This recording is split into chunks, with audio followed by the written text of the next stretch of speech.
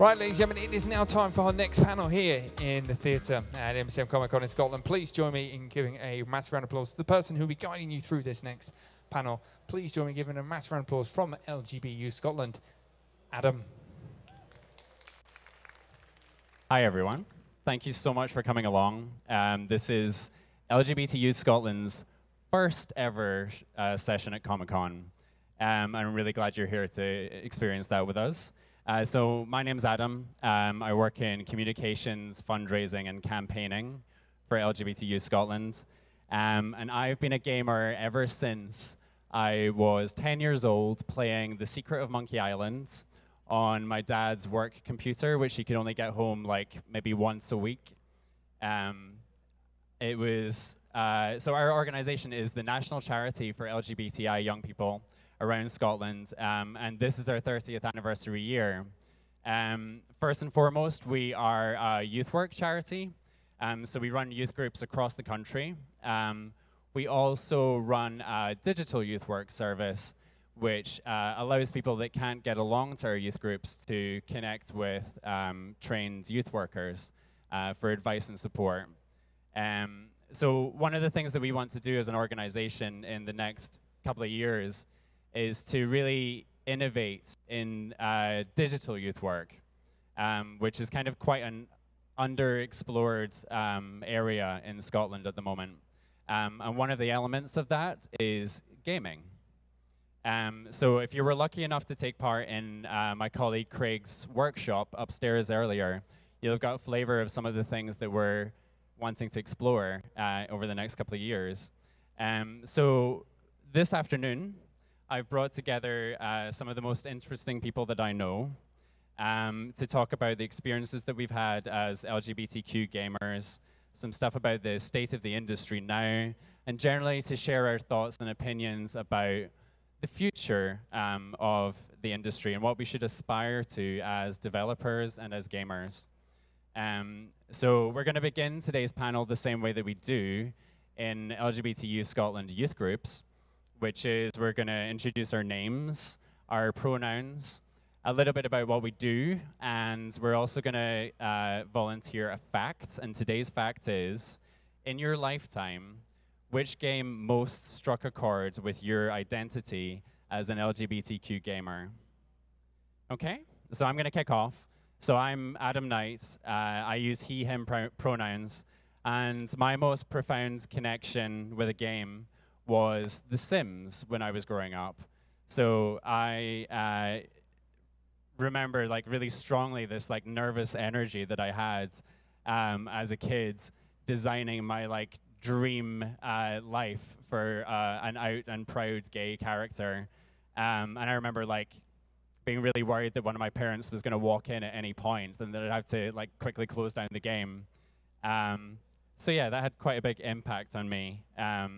I think because in a way I was sort of role-playing happiness at a time when a lot of people were telling me that I was going to be unhappy. So I'm going to pass over to my left here. Hi, my name is Matt. I use he, him pronouns. I work at a company called Six to Start, which makes a game called Zombies Run.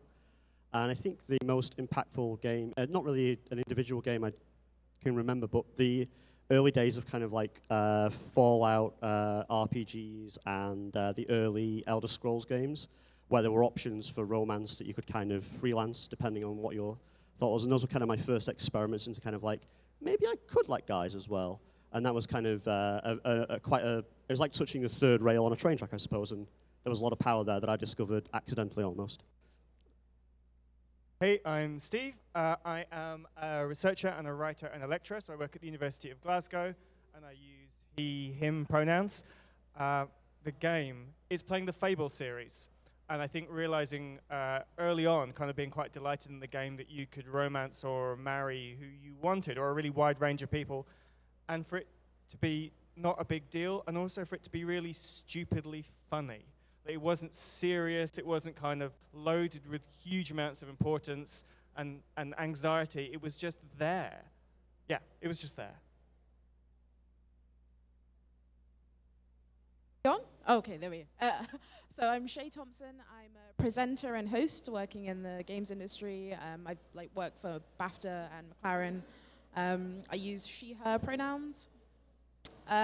Thinking about a video game that had a profound effect on me as a bisexual woman, I think it was Dragon Age 2. Isabella, I love that game so much. Isabella was, just like absolute goals, really unapologetic about her sexuality. And every single time I had to do a playthrough, it was a very tough choice between romancing her or Fenris. Very, very difficult, but yeah, very, very influential for me. My name's CJ Quigley, and my pronouns are she and her. And I'm the MSYP, which is the Member of Scottish Youth Parliament for LGBT Youth Scotland, and also I'm a youth worker for Glasgow Life. Probably the most influential game for me is Mass Effect, because as someone who is both bi and trans, getting to play as a female in a game when I couldn't be female quite yet myself was amazing, and then also getting to romance whoever I wanted, whether it be male or female, was one of the greatest things ever, and it kind of put my dysphoria to the side while I was growing up, which was amazing. Thank you so much. Please welcome our amazing panel. Okay, so we're going to kick off by doing a little icebreaker. This is something that we do at LGBT Youth Scotland all the time. So what I'm going to do is when I count you in, we're going to all start quietly applauding around the room, okay?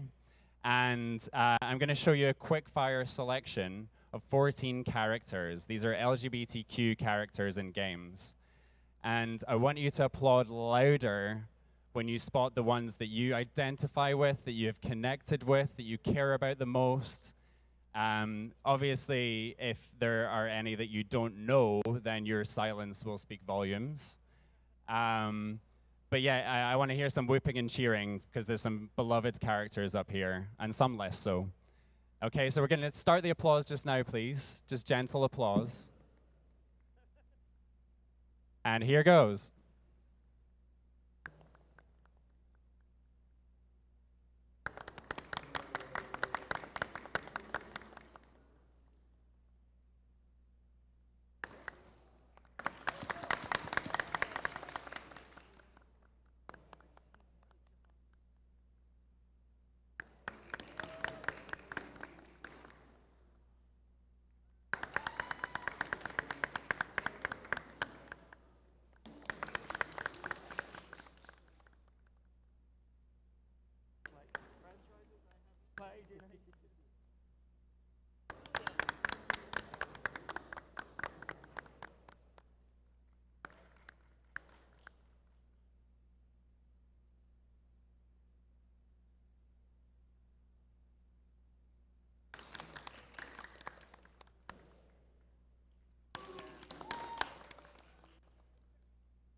Okay, that was very interesting. Thank you.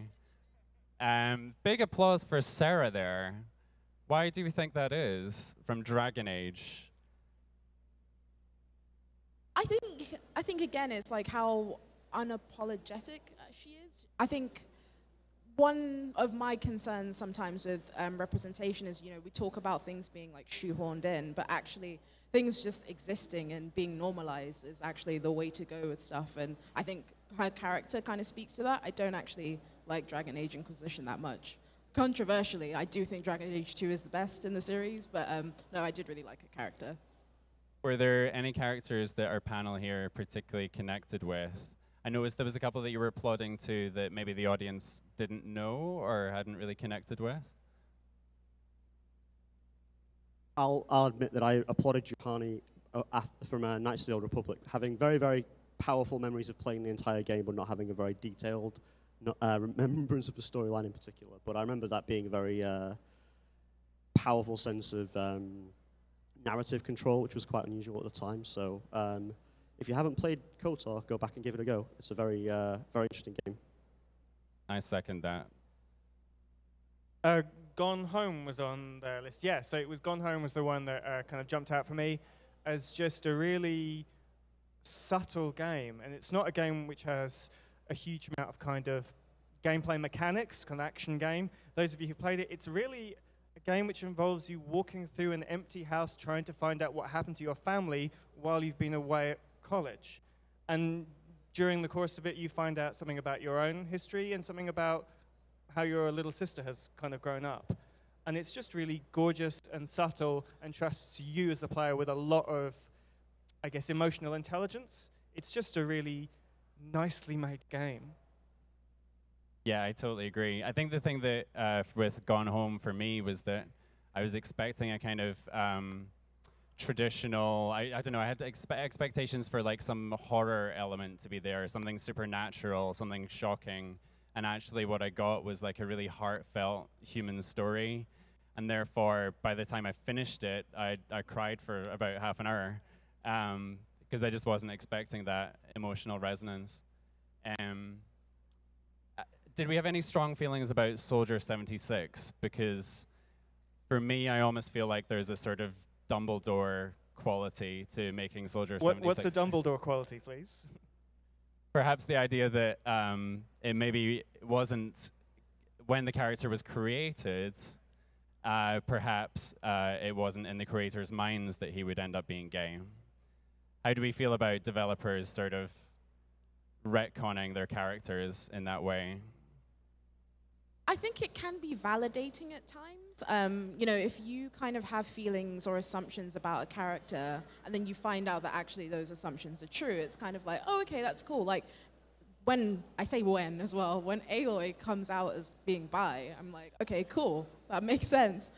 I don't know necessarily if that was like the right move for Overwatch, just because I think Blizzard in the past has like kind of dropped the ball with some of their diversity and representation. So for me personally, it didn't come across as genuine, but I know other people might have had other feelings towards it.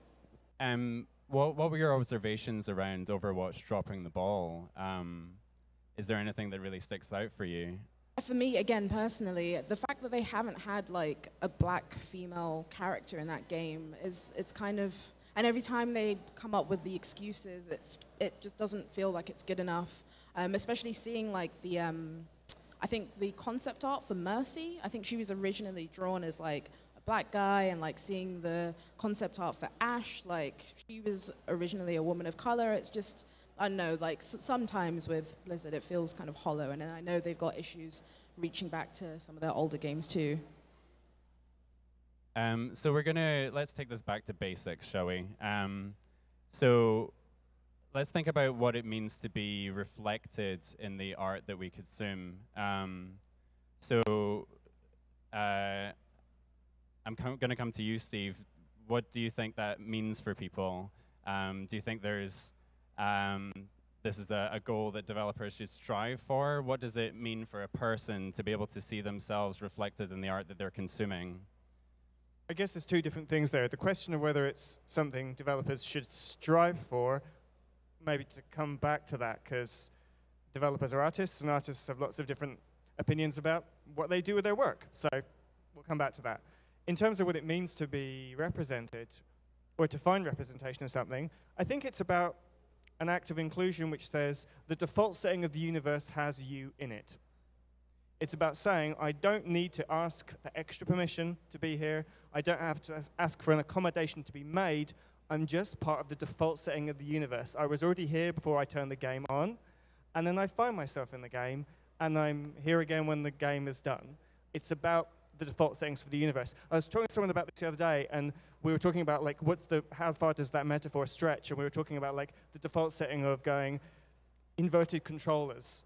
Like when you pick up someone else's controller and they have left pore settings, or something about that has been changed. But even then, there is an assumption at the level of the coding that that is a valid option. That is something that people will actually want to pick up and use. And maybe it's like a far too stretched metaphor, but it is about the default settings of the universe.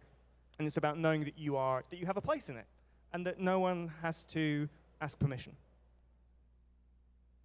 Do you have something to add to that, Matt? I do, yeah, actually. I think you make really good points, Steve, about reflecting people's existence in the art that they can see. But I actually think representation in games and in other media I like to think of it more as a tool than as an aim in itself, and I think that there are sort of two key purposes to representation, and there's one that speaks to individuals from underrepresented communities directly, and they say, you are valid, we recognize you, we see your stories, we see your pain, we see your life, and we want to reflect that back at you. But there is also a purpose in representation, which is creating a more safe world for those people to exist in outside of the culture.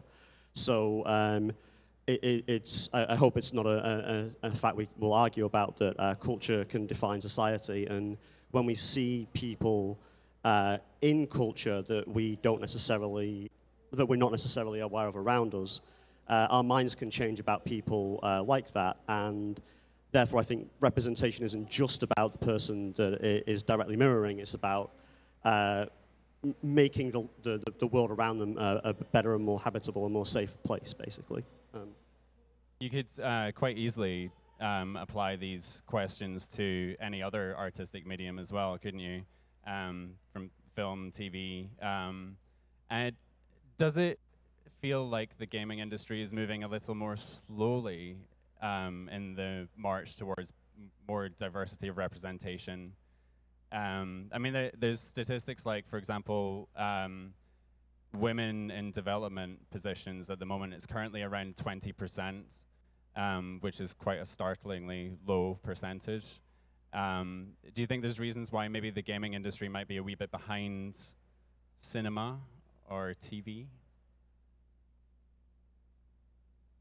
I work in the games industry, I can kind of speak to that. I think it's good old institutional bias and systemic oppression, basically.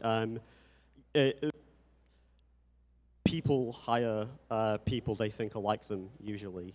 So there's a lot of bias in hiring that puts up horrible barriers to people who aren't cisgendered, straight white guys who maybe like sports as well as games and want to shoot a lot of things.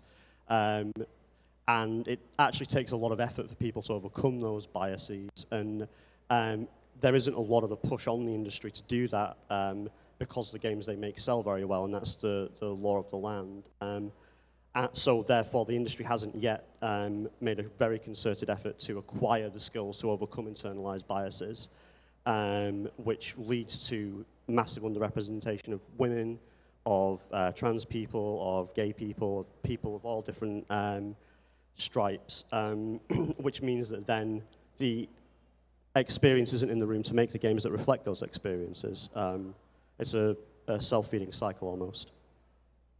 Thank you, Matt. Anyone got anything to add? Yeah. I think my sense is that it's not just that we can say, oh, the games industry is lagging behind. I feel like it's just uneven progress. There are some companies, there are some studios, some makers who've been quietly plugging away for decades, making diverse games which reflect the diversity both of their fan bases and their communities, and also the people in the room making the games. I think it's just uneven. I think that maybe, and I don't want to reduce this to like mainstream versus indie studios, I think it is, there are some behemoth companies which are going to carry on making the same kind of games where there's no need for them to change because they make so much money from churning out the same game but with a different year date attached to the end of it. And there are other companies which just have a different creative vision, frankly a different business model. So I think it's uneven progress for a bunch of different reasons. On that topic of like it being uneven progress, like, because I'm not a dev, not smart enough to be a dev, I just talk about games. Like on that front, games traditionally have only been marketed towards a certain demographic. So it meant that the people who felt comfortable enough talking about games were, for the longest time, cis, straight, white guys. That's changing, but like still very, very slowly. There are only 2 black female presenters in the UK for games. I'm one of them. Like, there aren't very many of us at all. So yeah, I think it's sort of challenging, like how we like not only make games, but how we market them, how we talk about them as well. I was really struck when I was in London recently to see this enormous billboard advertising Gears 5, and there was Kate, the main character, wasn't on it. It was horrifying to me. Okay, we're going to talk a little bit about communities. So obviously, I think about maybe my generation, I certainly found that queer communities and gamer communities very rarely overlapped, and were sometimes almost at odds with each other. And I think often it led to people feeling like they were an outsider in both worlds. I don't know if I've seen nodding over here. CJ, you're a wee bit younger. Do you think that's still the case? What's your experience? I don't think not so much anymore. I think that both, like, the gaming community is still very toxic in terms of, especially online, and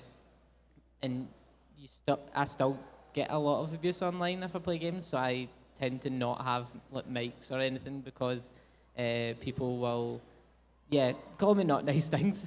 But in terms of, say, the gaming community on like Reddit, for example, talking about a game, they tend to be very nice. There's loads of different communities on Reddit and stuff like that that are for LGBT gamers, and it's some of the friendliest communities I've been a part of. And I think that because there is more LGBT characters in gaming, people are starting to be more sort of, I can't think of the word. They're starting to, open their mind to like the fact that, they're not bad people. Thank you. Shay, you work to bring people together from communities as well. So do you want to tell us a little bit about Level Up, Link Up? So yeah, like it's basically like a monthly event that I run to try and get like more diversity across the board. I mean, it like specifically focuses on like people of color, but like even within that, there are loads of different intersectional identities. That's the phrase I was looking for.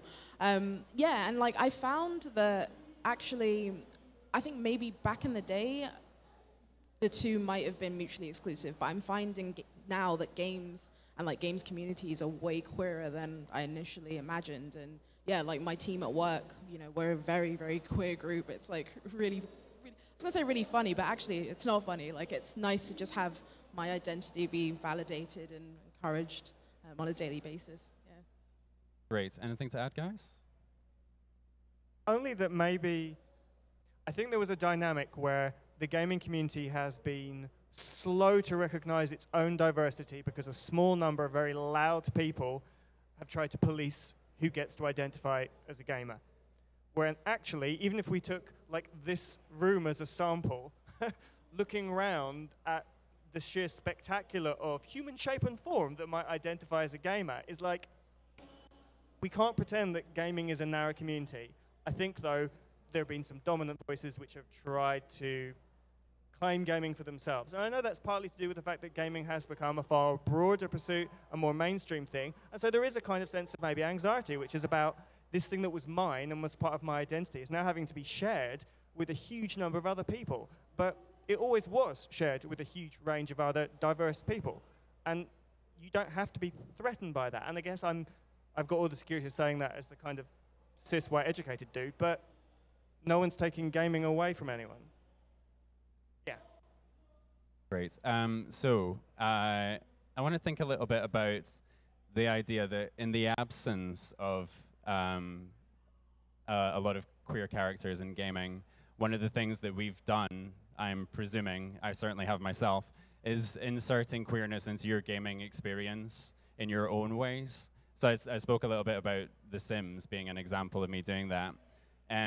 Is there something of a rite of passage for younger queer people when they begin to sort of experiment and play queer? So I know, as an example, you, Steve, wrote a thesis. Is that how you describe it? It was an article. It was an article for a journal, yeah. What is playing queer, and how far can we play queer in games as they stand?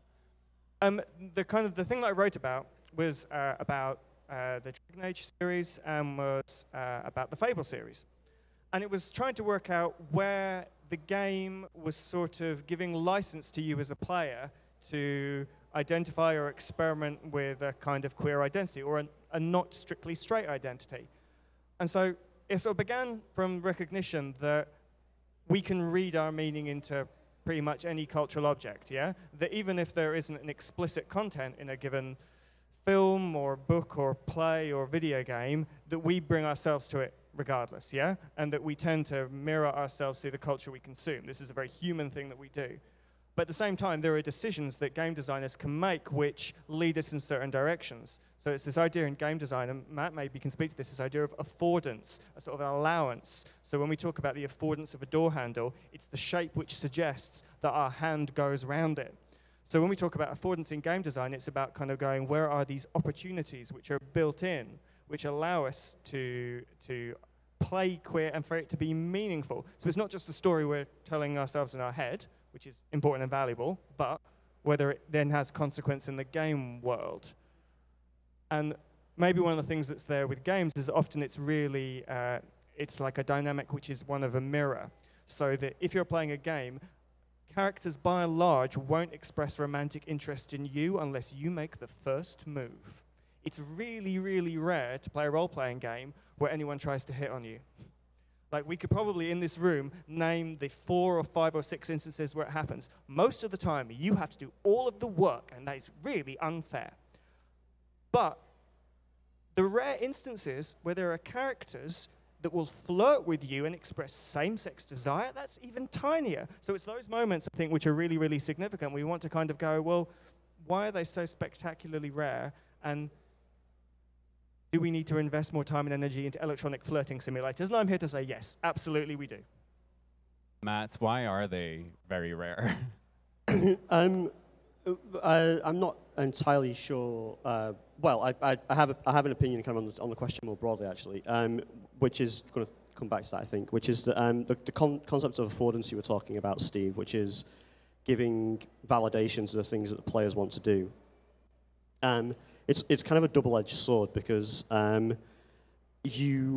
good game design in a lot of ways is tricking people into thinking they've hacked the game and that they've discovered a secret and that the game is only there for them in that moment, that no one else knows that you can romance a particular character or that you can find a particular place.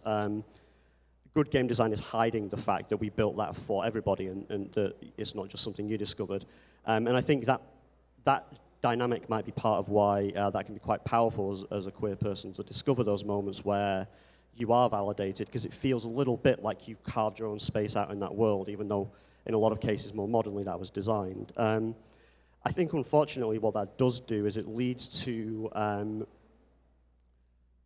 unfortunate pattern I've noticed, which is that a lot of games go that far and they give you the option to just, hey, sleep with whoever you like, or make fan art of whoever you like, and you can pretend that the main character is gay as much as you like.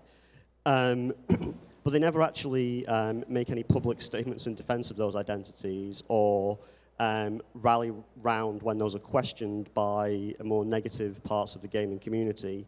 And there's this kind of paper solidarity there, which is pretending to be an ally by making room for people to find space for themselves without ever actually being very open about that and very defensive of that. And I think that's it might be the more negative aspects of the community that will round on anything that is more public in defense, that means they are more rare. And I think that's a tragedy because in a way I almost feel hoodwinked a lot of the time that games are winning my support without actually supporting me in a lot of ways. So you're head of development at Six to Start, which is a smaller but very successful studio. I'm head of production, not development. Right, head of production. Does the inclusion of like well-rounded, complex LGBTQ characters pose a risk to your franchise? Thankfully, no. We've been very, very, very open about that from the beginning of the making of Zombies Run. Our lead writer is a queer woman. Obviously, I'm bisexual. A lot of our team are queer in various different types of ways. And yeah, we've had, from the very first series, one of the most emotional plot lines in our first series is about a woman looking for her wife who's gone missing in the apocalypse. And because we have been very firmly pro-LGBTQ from the beginning of the game. And we put a lot of effort into having an incredibly supportive and welcoming and defensive, in a good way, we go out there to defend our family, I suppose. Because we've done that from the very beginning, we work very, very hard at it. We do not allow toxic discourse into our community. We often joke that we're going to build a function that lets us ban people from using the game at all if they come and attack us for too much of that gay shit in my zombie game. You can imagine a lot of people in America who are survivalists really like the idea of running away from zombies to keep fit, and then they find the big old queer agenda in the middle of it, and they don't get happy about it. Well, funnily enough, amongst the glowing praise for your inclusion of those characters online, I did find one online review that was a little bit disappointed, and they said, this is a quote, "In the story, there are plenty of characters in gay or lesbian relationships. No problem with that. But somehow, the couples in heterosexual relationships always seem to die, while those in homosexual relationships thrive." I really like that because it's like it's an upending of this trope that appears in culture all the time. It's known as bury your gays, where gay characters or LGBTQ characters are denied the right to happiness, basically. Is this something that you deliberately did, or? I'm not sure actually. I didn't kill any of the characters I wrote, but we've been running for 8 seasons now, so lots and lots of people have been killed. I can't speak to the motivations of the writers, I'm afraid, but I'm fairly certain that wouldn't have been the case. It might have just been accidental because we all love all of our various queer characters too much. We don't want to get rid of them. That's reason enough. Cool, just going back to the inserting of queerness into your gaming experience. To CJ, as a trans person, you've told me before that you've used gaming when you were younger to sort of experiment with gender. Can you tell me a little bit about your experiences? Yeah, so like as I said about Mass Effect, like any game that had create a character in it, I would always create a woman. Even before I knew I was trans, it was like, I don't know why, but like this is what I want to create. And when I started to realize it, I was like, it would make me feel like sort of down and depressed when I was like, that I wasn't female. So playing in games like Saints Row and as I said, Mass Effect, Dragon Age, where I could make my own character and be whoever I want to be, and have like no limitations. And it was my choice, was amazing because then I could live vicariously through my own character and be whoever I wanted to be. Like I said, Saints Row, I would just walk about in that game and pretend that I was just a normal person on the street, a normal woman who could go about her day without, without having to worry about what I worry about. Amazing. I'm sure that's a very widespread thing, actually. Yeah, so it's this. I'm fascinated by this idea of character creation tools. And I think, and again, that's like, what are the choices you can make right at the beginning of the game? What is even legible as a choice for you when you're creating a character right at the start of the game? I can't remember which. There was an amazing game, it would be like a good 8 years ago now, which was marketing itself on the strength of being like, there are about 6 billion character combinations. And then it kind of came out just before release that they'd had to take women out of the game. And it was kind of like, yeah, 6 billion characters, but they're all dudes. You've built something which is incredibly powerful and flexible, but it won't stretch as far as to 51% of the planet's human population. So I think it's like what you even imagine as a possibility to start with. And I think game companies run sometimes quite hilariously into trouble when they try and add stuff in later on. My favorite example of this is from Star Wars The Old Republic, where, I don't know, it'd be second or third expansion, where they added a planet where gay marriage was possible, but only on that planet. So you could only access the planet if you had a high-level character and had bought that expansion pack. It was literally a planet of the gays. It was a planet-sized closet. And it was coming from a place, presumably, of them going, we want to make our game more inclusive. But They literally made it a remote planet on the edge of the universe, which you could only get to through a series of paid-for experiences. And so, though, again, they'd started in the right place, maybe, it ended up looking really stupid. I think that game has been patched and come a long way since then, but it was a gesture which pleased no one, really. So the usual people who resist that kind of inclusion were just angry it even existed, and the people who might have benefited from it felt like it was a really hollow gesture. So I think it's those decisions which are made about design right at the beginning, which are, for me, the most significant in then allowing any of us to make space for ourselves in them. Shay, do you think there's big developers making good decisions currently? Or is this very much like something that's being driven by the indie space, and big developers are just kind of slower to move and maybe go where the money is?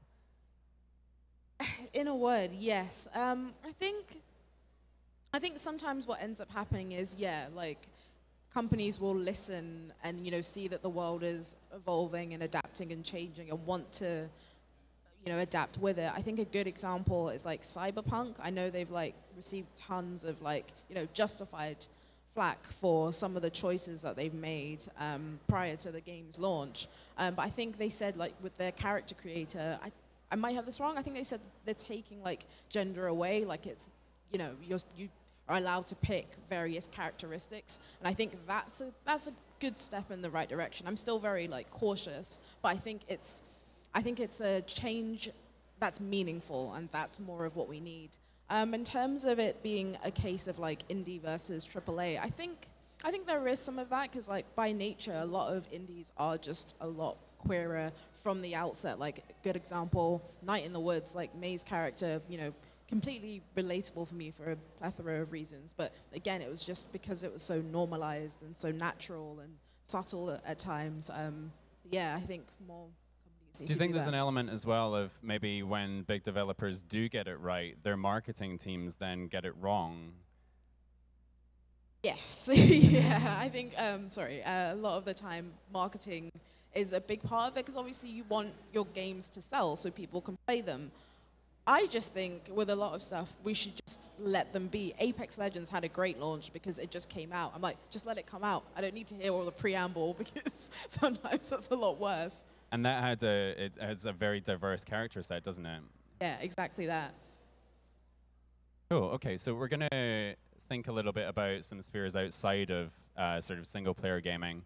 So one of the things that really struck me was that when, I don't know if you remember H-Bomber guy, Harry Brewis, did an enormously successful marathon stream fundraiser for the charity Mermaids that supports trans children around the UK.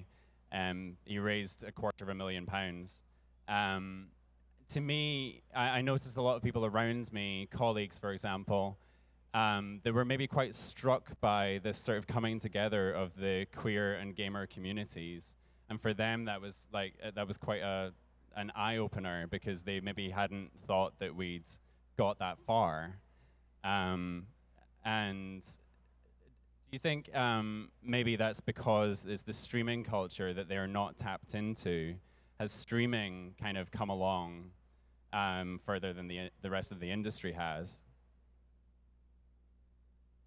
I can only speak as a consumer of streams, but the thing that always struck me about what's so attractive about watching someone streaming a game is the same thing that I love about listening to a podcast, which is the intimacy. And I think the thing that the best streamers do is that they curate their communities in their channels very, very actively. And that means that they can enforce and protect a kind of like community environment, which in the case of channels which are very LGBTQ friendly, that means that there is an actively moderated, safe place where you can go and be with other people who might match your identity in some way or another. And I think that was what struck me when I first started exploring streaming, at least.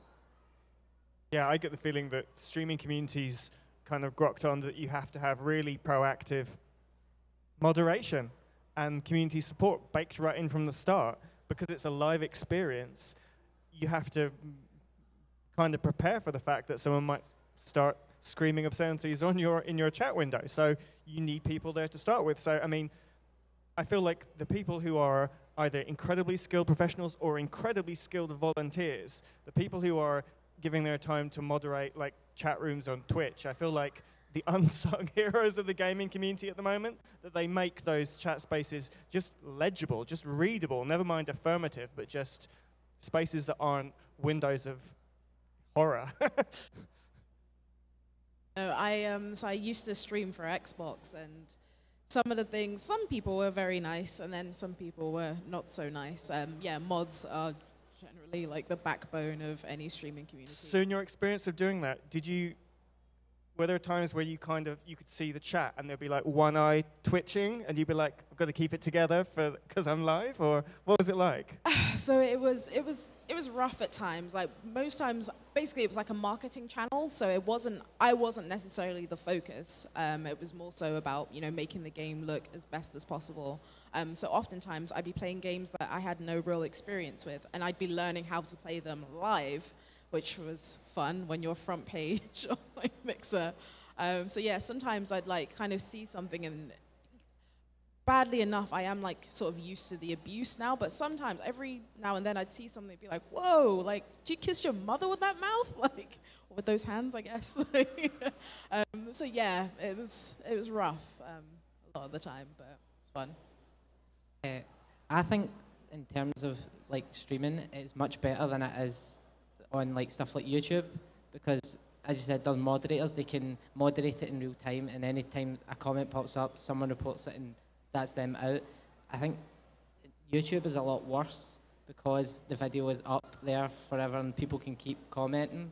I used to watch, I don't watch it as much anymore, a bunch of gamers called Achievement Hunter, and they had, if bisexual women of colour joined their group, and that woman eventually left because the amount of hate she got on YouTube comments saying that she's all she talks is about is being bisexual and how she's not funny and how she's the worst member of the group and stuff like that, and it eventually got her to leave.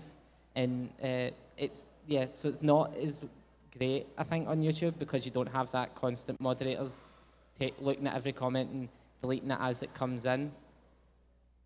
I mean, you referred to the fact that you don't really use mics in multiplayer gaming before, and that's something I've heard really widely. So is the industry beginning to effectively tackle the toxicity of multiplayer gaming at the moment? Is there anything happening to change the culture in any way? Is it a culture change? Is it a change of mechanics? I just don't think a lot of people don't report on games anymore. I don't really report people. Usually it's their own in-game reporting system and it doesn't work great. But there's nothing really. You don't. When you report someone in a game, there is no feedback. You don't understand if your report's actually done anything. You don't know if that person has been banned or been warned or whatever. You just report them and that's it. You don't hear anything about it again. So you sort of, after a while, you're like, what is the point in going through all this trouble to report someone? And then nothing really ever gets done about it. So I don't really think, I just think it's probably the mechanics in the games themselves just don't really help in terms of that. So you work in esports. That's a very white, straight, cis world. Yeah. So I've only recently begun like dipping my toe in esports with the work I do with McLaren. And yeah, it very much is that, especially because that's all like racing sims. So very technical, you know, if you don't have an interest in cars, like, you know, you're not part of that world. And I find, to be fair, actually, the community has been like really receptive to me stepping into their space and like learning and growing with them. But like one of our videos did like particularly well, and that's when the trolls came pouring in, which was like really again, like I said, unfortunately, I'm used to it. What I will say about esports, though, is that the FGC, so the fighting games community, is incredibly diverse. Like, one of the biggest names, like, in esports, period, like, not even just in the FGC, is Sonic Fox, who recently came out as non-binary, I believe, and they are gay. So, you know, seeing, like, a black, gay, non-binary person, like, absolutely dominate fighting games, like, in so many different titles is like absolutely inspirational as, you know, a button basher. Very cool. I was going to tell you a little story. So I do think mechanics design is an element of this. And my most like profound experience of this was playing Sea of Thieves. Now, I don't know if many of you have played it before, but one of the things I really like about it is that there are so many little elements in it designed to sort of foster community and encourage good social behavior. And so I managed to convince my colleague, his name is David, he's a youth worker. I managed to convince him to start playing Sea of Thieves with me. And this was a year and a half ago. And I used to play with him all the time, and then I began to notice that he didn't play with me quite as much as he used to. And it was because he joined a random team and ended up with these two US Navy vets, Tim and Eric. And David is quite a flamboyant gay man, to say the least. And he had lived most of his gaming life avoiding multiplayer spaces, or at least avoiding voice chat for that reason. And he, over the course of the last year and a half, has formed this like very close friendship across the globe with these two guys, these two sort of macho straight guys that had never met a gay guy before. And he tells me this story about like one day he logged on to find the two of them waiting at the port next to their ship with the rainbow flag, which I thought was just the cutest thing in the world. And they said to him, "You thanking us for treating you like a human being tells us everything we need to know about how other straight men have treated you." And I just thought it was a really lovely moment. Are there other examples of like mechanics being used to promote better behavior of players? Because I do feel like there's almost like maybe the issue is not what we've created. Maybe it's a cultural issue. Maybe this is a societal issue. Yeah, like unfortunately our hobbies and stuff don't exist in a vacuum. Like we do get the trickle down of, you know, our implicit biases, which is a huge issue. On the topic of like companies, you know, and their mechanics or lack of mechanics, I don't think companies are doing enough to combat like harassment in games. I think, like, especially on the topic of voice comms, like, you know, turning on, you know, voice chat in like Overwatch, for example, you're just instantly, you know, bombarded with a slew of abuse, and, you know, there's no real way to track that. And, you know, I don't know, I don't have the answers for it on that side because, like I said, I'm not a dev, and I can't imagine how much work would go into keeping track of that. But I think also it will take companies actually coming out and saying explicitly, like, we don't stand for this kind of abuse in our games. Like, I actually went and looked to see if, you know, some companies had made statements like this, and I didn't find much, like, especially in the bigger AAA area anyway. Sorry that I know that doesn't really answer your question. No, that was great. Thank you.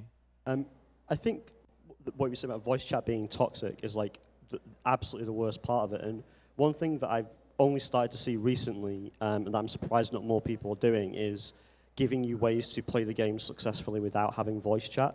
So I'm thinking about something like Apex Legends having the really, really smartly built ping system that lets you play. Like, I don't have a mic just because I don't have a microphone. Like, and I've been longing to be able to play a game like Fortnite or Apex Legends in a way that isn't making me a hindrance to the people I play it with. And having a ping system like in Apex allows you to bypass the toxicity of the voice chat by muting the whole thing while still having this method for interaction. Can you just quickly explain what a ping chat is? Sure, yeah. So the ping system in Apex Legends is you have a hot button on your mouse or wherever, and when you point at something, you press that button, it sends a message to your teammates with some information about the thing you're pointing at. and it's just very cleverly made so that it always seems to know what you're trying to say. So you point it in a general direction, it's going to say something like enemies over here, or cool shield in this building, or it's just very good at communicating the information you intend to, which other systems in the past haven't been so successful at. So things like that do a little bit of an end around the voice chat problem is at least a halfway house to solving the issue. But you're right, the lack of active support from the creators is just, I mean, it's just shocking, really. Like, yeah, I think it's another place where either the game developers need to take a really active role, or the community steps in and take an active role. So the game that I'm sink most of my life into, 7 years after release, is still Guild Wars, which has a fabulously, brilliantly welcoming and self-policing community. Partly because the voice chat systems that are being used, so we use TeamSpeak on my server, is that those are privately run. They are kind of community supported, so the community kind of stumps up the money to pay for them, but then the moderators are kind of people in the community. So if there is someone on voice chat who is being abusive, who is being an asshole, they get muted. And if they persist in that behavior, they lose access to TeamSpeak full stop. And the community has just kind of created that work for themselves and has taken on that work and shared it amongst the community. And it means that I don't feel anxious at all about getting onto voice chat in that community, and never have, in a way that only in retrospect I realize is incredibly rare. I haven't had any other kind of gaming community experiences where I know that there are people who are already in that space looking out for each other. And that's what it comes down to. I'm not suggesting here that that takes developers off the hook, but it does suggest that other sort of models are possible. It does seem like in the absence of the developers doing things, we are stepping in as communities to fill those voids. Maybe it helps the fact that Guild Wars doesn't have voice chat built in. So right from the beginning, we had to invent our own systems if we wanted to talk to each other. And thankfully, right at the start, we also agreed that we wanted to be able to talk to each other in a way that didn't make us want to pour bleach in our eyes afterwards.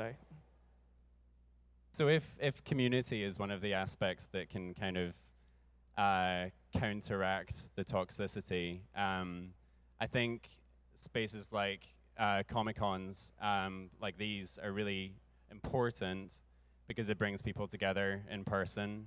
I know there are some LGBTQ specific cons in America, as Gamer X as an example, but I think it's really important that we're also sort of infiltrating these mainstream spaces as well, so I'm really glad that we're here. Would you agree? Absolutely, yeah. No, again, it's just about normalizing things. Sorry, no, go on. Sorry, sorry for interrupting you again. Seeing the amount of pride flags and that on sale and the amount of people walking about with them is amazing. You already feel great here as a geek, as a gamer, seeing people and oh my god, that person's dressed up as a stormtrooper, that's amazing. But then seeing someone with a pride flag, you're like, oh, I'm another part, another community I'm a part of is here as well. And it's I'm not the only one that has these two interests. There's lots of other people in the world, and it's amazing seeing that.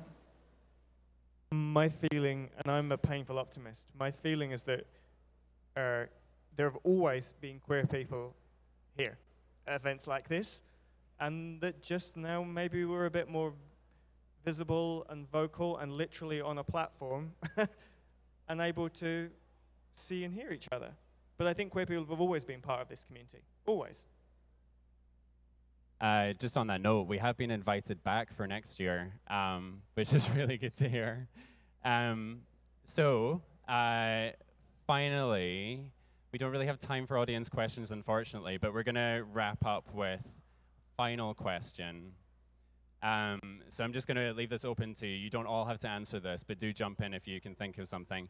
So if you had a message to the big developers about what they need to do to move the industry forward, what would it be? Hire more queer people and listen to them, for God's sake.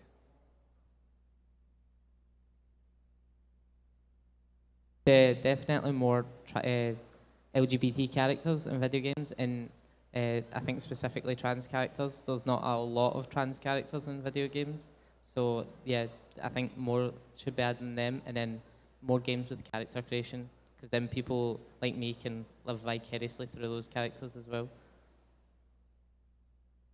Take more responsibility, hold yourselves accountable, and specifically to Gorilla, who made Gorilla made Horizon Zero Dawn. Make Aloy bisexual. That's it. Yeah, I think it's not just being accountable, but also being like, don't be apologetic for the choices that you've made in your art. Like, you've made a thing, you've made choices to make it a good thing that you want people to be playing. Stand up for it. Don't apologize. Don't defensively try and frame it in a way that's not going to offend someone. Stand up for your work. You have made a good thing. You want people to enjoy it and have fun. Like, that should be your line. Don't apologize. Amazing. Thank you so much. Now, all of our panelists here have a presence on Twitter. They're all universally interesting on Twitter. So I really recommend you seek For a them given out. value of interesting. Yeah. Yeah, I honestly just post memes. That's about it. I love memes, though. Also, you'll see our charity has a presence on social media. It's at LGBTYS on all the platforms. Check out our website and follow us to keep in touch with us and learn about what we do as we explore digital youth work and gaming.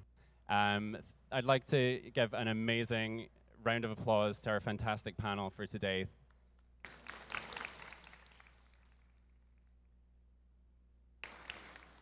Thank you all for coming. Enjoy the rest of your Comic-Con.